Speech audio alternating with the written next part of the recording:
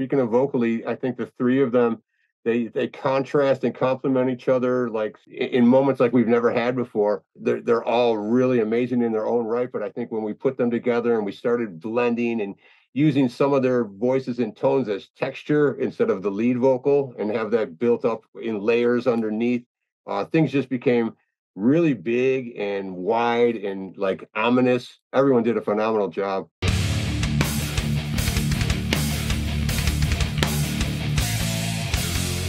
What's up, everybody? It's Keefy at GhostCultMag.com. I am stoked to be once again joined by Skinny of Mushroomhead. What is up? What's happening, dude? Thank you so much for taking the time to do this. With the mask, I love it, and I love the studio reflection in the mask. It's so perfect. This is so much fun. I'm so stoked for this new Mushroomhead record called The Devil. Phenomenal album. Honestly, I gotta be, I give it to you straight, always the truth. I love this record. This run of records has been terrific. I know it's been, a chaotic time in the world, a chaotic time in everybody's lives, but this latest run, several in a row, has been so strong.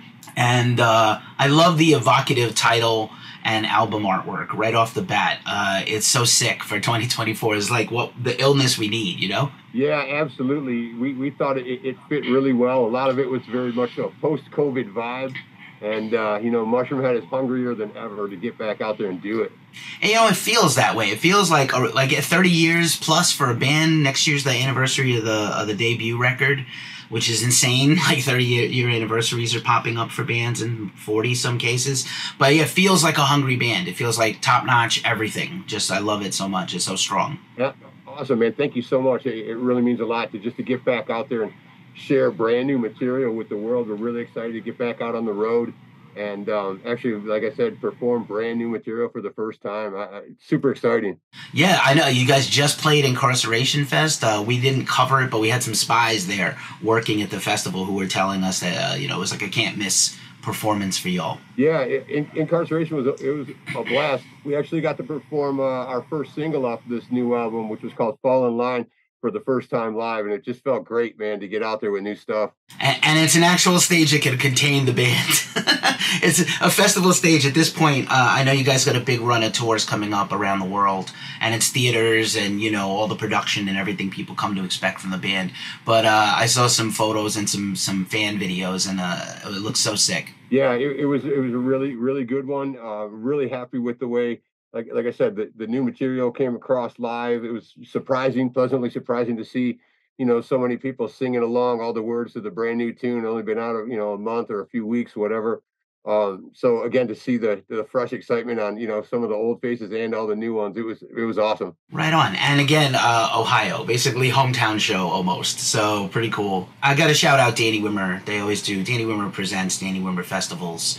Top notch. This best America has to give the festival world. There's a couple of other great ones. I did Riot Fest last year, but Danny Wimmer, phenomenal stuff. Yeah, absolutely, man. We're always really, really pleasantly a surprise to be, invited to those, and just it makes, we've done a few of them, and we see a lot of the same people in the production level and a lot of the crew people year after year or every couple of years. So it's definitely been, again, a pleasure to be able to do part of those festivals from time to time, and especially like you had mentioned, Mansfield, Ohio is like right in our backyard, so that one's especially close to home and dear to us. Right on.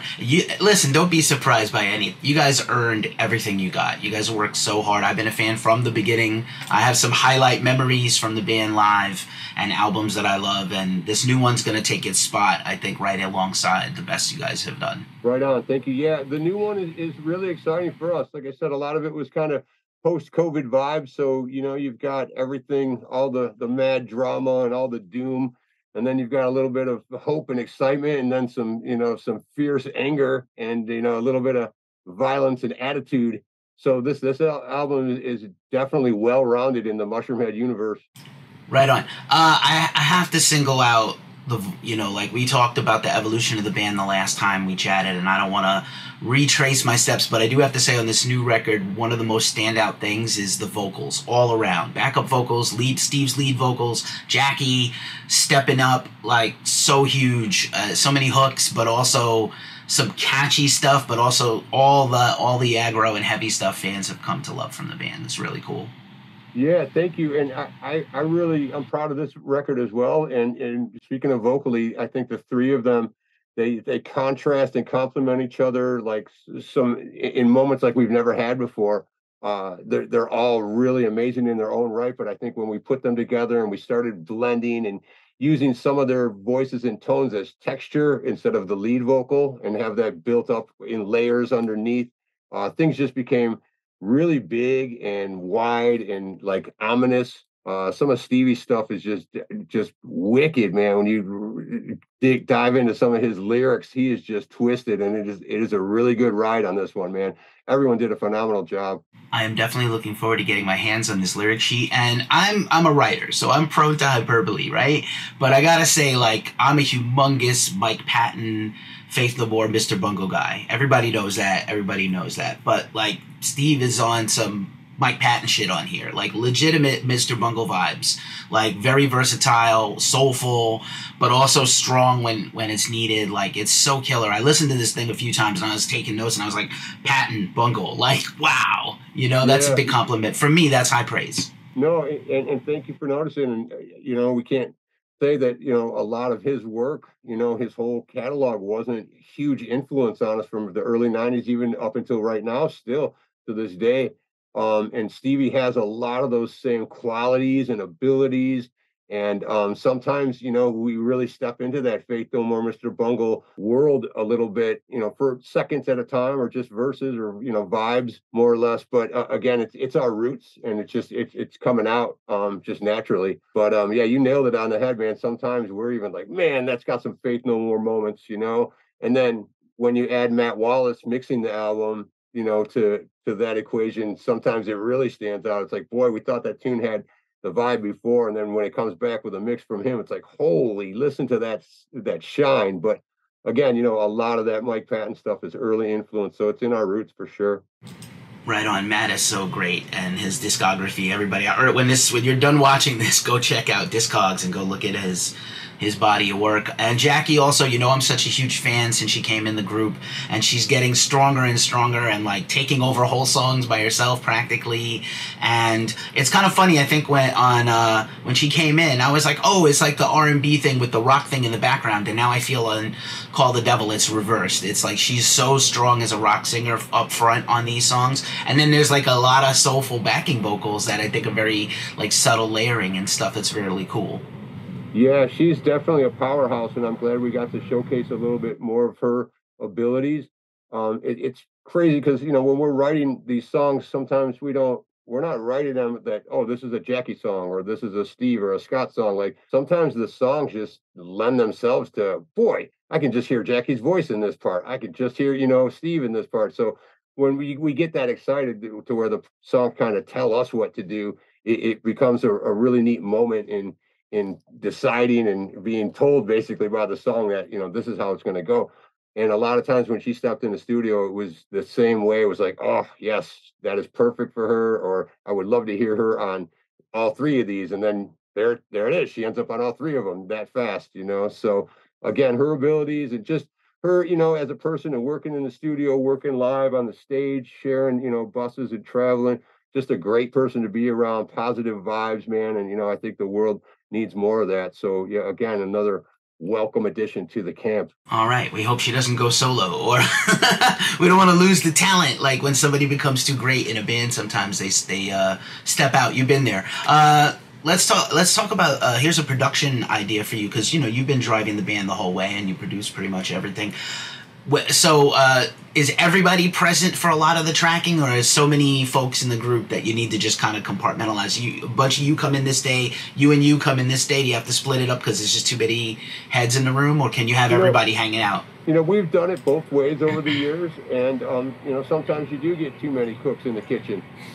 This particular album was done in sessions, so there'd be 3, maybe 4 people working on a session, and that developed maybe 2 or 3 songs inside of 10 days.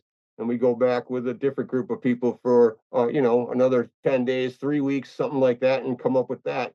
And then start collectively putting it all together once other people have kind of built things, with their collective camp.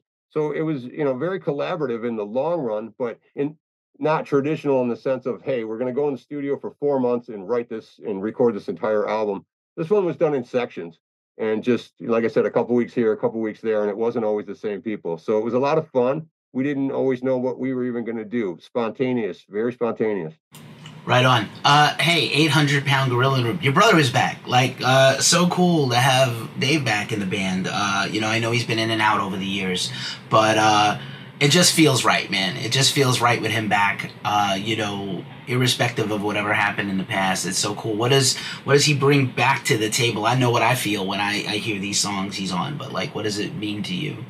I'm glad you brought up Gravy, because we were just talking about the recording process a little bit, and again, it was the first time he and I got together in a studio in almost 12 years. We didn't really have anything discussed. We didn't have anything planned. There was nothing written. We just went in. He had a guitar. I had drums. We turned on some microphones and pressed record. After a while, we sat down and listened to it. And man, there was definitely the meat and potatoes of what ended up being track 1 on the new album, Eye to Eye. Gravy and I sat down and just knocked out big sections of that without even trying. It was just like riding a bike, man. We were both hungry, and there was just energy and just a lot of that song says it all. It's fun, it's aggressive, it's in your face, and man, we just had a blast putting that one together. And it was, like I said, we're just kind of like riding a bike with him, man. We didn't really talk about it, just went in real spontaneous and came out with a banger. It's a great album opener, and props to you guys. One of pet peeves from one of my other podcasts, the Glacially Musical Podcast, my partner is always like, no intro track is a separate track. Make it part of the first song, and just let everybody have that. I know we're kind of still stuck on the CD and the Spotify age a little bit, but albums, if you listen to a whole album, it doesn't matter. You don't need a separate track. Just the intro, the vibe that sets the table for the whole album, and then bang, the track is there. You don't have to have, it's a whole separate thing. Which I appreciate. Other tracks that I dig, I'm sure it's, right now it's all very new to you, and a lot like you're, having children, your babies, right? But, we mentioned Fall in Line, Emptiness, We Don't Care, Grand Gesture, and Shame in a Basket and Hideous are so crazy. They're crazy songs. They're so for now, for this year, they're just, Mushroomhead music, they just kind of stand on their own. It's so cool. Yeah, I'm glad you brought some of those up, because Shame in a Basket, very untraditional as far as a song arrangement. I think it's 8 minutes long or whatever. But if you look at it more as like an opera, it's done in acts, 3 to 4 separate acts. And, we kind of fall into that. We like musicals, we like plays, we see things that in a very cinematic way. We hear things cinematically as well. And, sometimes it doesn't have to just be a metal tune. It's not a metal band. There's no rules in art, and that song in particular was very much art. It was leading the way, and it just kept growing and growing and getting longer, and it didn't lose our interest ever. It just kept getting a little more twisted and a little darker.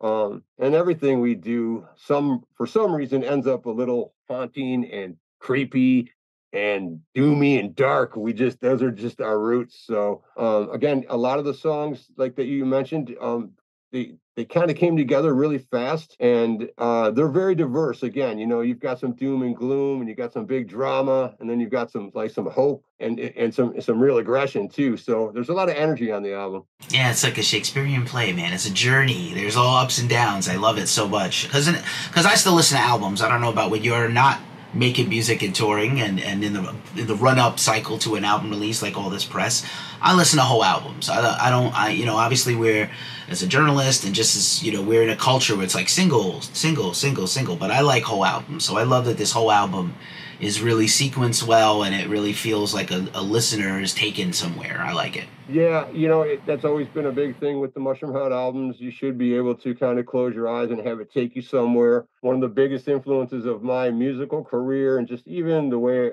I think and hear, it has to be Pink Floyd, The Wall. So when I think about making music and art and putting all that emotion together, it's kind of like each one of these albums is like a mini wall to me. And one day maybe I'll be able to make a whole movie to go along with one. Yo, that's the energy we need. I want that so much. We need, or like maybe so like animated videos and things like or claymation will bring it back to that vibe from the 90s and stuff like that. We see some of that. There's some talented people out there doing stuff like that, but it costs money, it takes time, all the planning, and obviously you would have a hand in all of that because that's been your whole journey. Another little bit of production note, man. You mentioned the mixing, and I talked about the sequencing, but one thing I really dig is you're one of the few people that actually gets a consistently well-tuned drum sound through a whole album. And obviously, being a drummer, it's super important to you, but also, like I love a lot of different kinds of metal, and a lot of metal albums, the drums just kind of overpower everything, and I like the production value in general for Mushroomhead, but this record also, like, all the guitars cut through correctly, drums sound like a symphony, beautifully tuned, you hear every beat, every roll, every little paradiddle, and it's important to me as a fan and a listener. Like, I'm sure the drumming recording is important to you, but just generally in the mix of sounds and how things sit in the mix, and like I mentioned, the vocals is really important to not have one thing be the only defining thing of the sound of an album, right? Right. Yeah, no, absolutely. I couldn't agree more. And, sonically, the majority of that goes to Matt Wallace.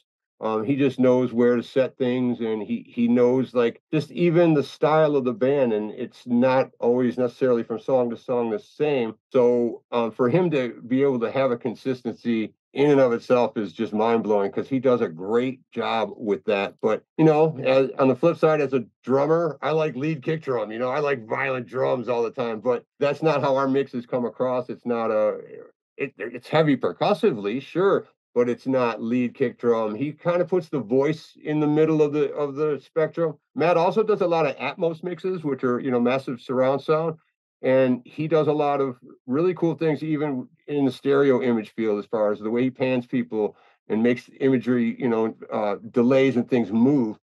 He definitely adds another quality to the sonic texture, bar none. Like I said, a lot of the stuff you brought up is a lot of that's him. Right on. And then, so live, how do you translate that over live? Do you have a separate sound of the bit? Like, this is what we're supposed to sound like in any venue. Can you carry that over live, or is it a different animal with all the different factors in a small room? it's definitely a different animal live, just for the fact that you're performing it, and it just seems a little heavier. Obviously, with the PA system and the extra water drums and percussion, there's a lot more going on. Not to mention, once you put that mask on, you kind of feel a little bit different instantly. I know I do. My peripheral vision is gone. My hearing goes a little bit away. I can hear my own, breathing. My heart rate, changes. The excitement kind of builds, and the songs are almost a little more. There's almost a little more energy. There's a live vibe to the songs when you see us, perform on stage. They're slightly different. There's definitely an added element of excitement when you see it live. Right on. Just a sidebar. I don't know if you saw the movie Longlegs, the new Nick Cage horror movie out from A24, and there's a trailer where they show the lead protagonist for the first time seeing the bad guy, and they just show this young woman come into a room, like an interrogation room, and it's just the audio of her heart beating with like a on-person body mic. And I was watching this. First of all, it's a fantastic marketing device for a trailer, but I was also like, this is what it must sound like inside the ears of a person in Mushroomhead or Ghost or Gwar. Like, you must only like hear mostly yourself and then kind of like the chaos outside, right? Yeah, absolutely. It's crazy how you become part of a character instantly. Like, your mindset, at least for me personally, when I put that mask on, I change a little bit mentally, and I'm ready to go. I love it. I love the ready to go, man. Let's fucking go, everybody. And speaking of let's go, obviously the record comes out August 9th on Napalm Records.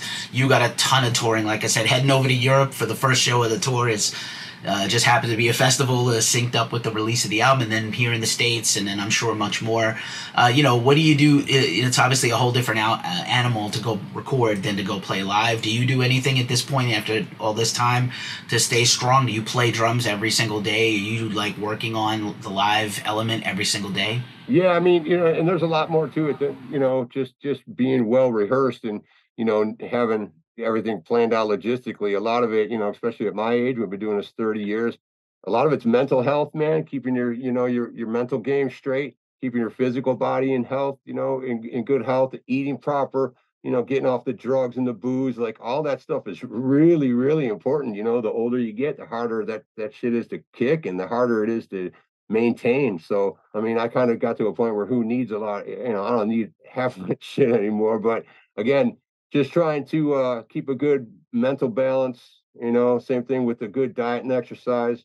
Love riding a mountain bike. Anytime I can get an extra moment out there that I'm not, living in my career, so to speak, that's always cool. And if God forbid there's some downtime, man, I'm all about some Mario Kart 8. Yes, gaming, that'll save your life. It has certainly helped distract us from everything terrible going on right now.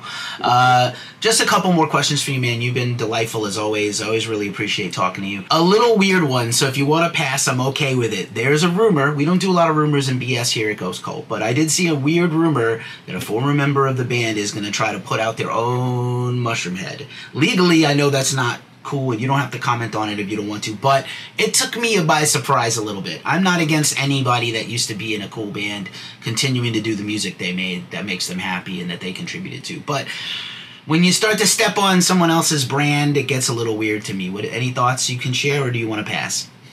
I got no idea on that one, so whatever's going on, rest of luck, I guess. Yeah. News to me. Somebody's going to get a call from a lawyer. You can't kind of come out in this day and age and be like Dave Mustaine's Metallica. I know he's angry still from 40-something years ago, but he couldn't do that, and nobody should be so-and-so's Mushroomhead. Nobody. Well, there's still a Mushroomhead. I know there was 2 Great Whites for a while, and there was 2 Rats, and there's 2, there was 2 LA Guns, and it seems to be a glam rock thing. What is there, though? There can only be one. Yeah, there can only be, the Highlander, there can only be one. The Kurgan, bro, the Kurgan. Okay, thanks for humoring that question. Normally I don't delve into that BS, but I had to ask since I had the opportunity to chat with you. On the plus side, new album and all this positive, moving, forward strongly into the future. But here's always, I like to end with a wild card question. So 30 years of Mushroomhead plus right now, 30 years of the debut album next year. Don't know if you guys are going to do anything around it or for it at all, but because you're focusing on the new record. But if you could get in the time machine with Doc Brown, Morty, get in the time machine, gun into 88 and go back to, early 90s Steve and give him a piece of advice, what have you learned over your career you would go tell your younger self right now? That's a tough one. Part of me wants to say don't do it at all, go do something else with your life. If you're that dedicated, you give something else 30 years and see where you land. You know what I mean? Like if you're that committed, I would like to say that to myself for sure. But, knowing me, I wouldn't listen, even if I did go back and tell myself, because, when you're that age, you think you know it all. And, I hope you do it all while you know it all. And I hope it works out for you, because it never does. So I guess I would say, hey, dude, if you're going to do this, just be patient and realize that people are fickle. The world is not a safe or cool place to be. You have to make it as cool as you can accept it to be. And, people are going to stab you in the back and they're going to tell you what they want you to hear. At the end of the day, you just have to be okay with you. It doesn't matter what they do. You know what I mean? It doesn't matter what they say. So be patient.